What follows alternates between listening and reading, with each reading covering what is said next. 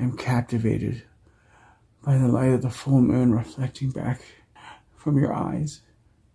It's freaking beautiful. Welcome back to Jeremy's Closet, ladies and gentlemen, with your host, of course, me, Jeremy.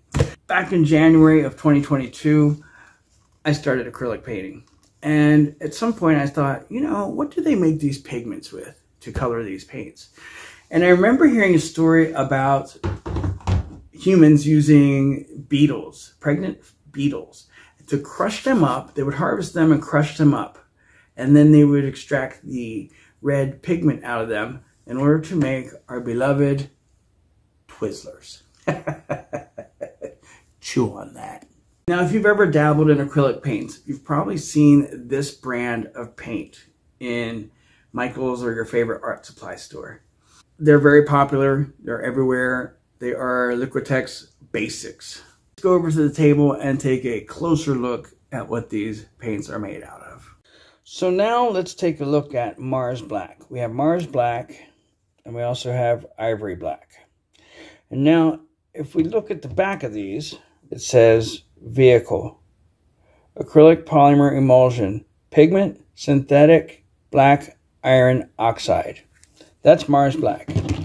So we move over here to Ivory Black and we look at the ingredients and we have acrylic polymer emulsion as well as pigment, amorous carbon produced by charring animal bones.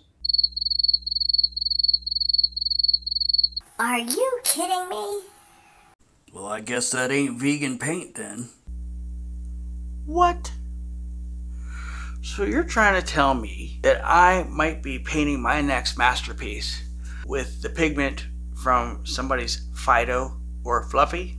And then what I started to think was, so if they make this with that, do they also make black colored Halloween paint that we put on our faces out of dead remains of animals? They wouldn't. Anyway, I just wanted to point that out to everyone. I don't know why I thought it was so interesting to share, but there you go. There you have it.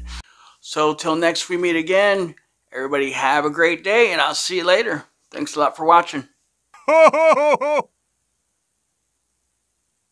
everybody looking at?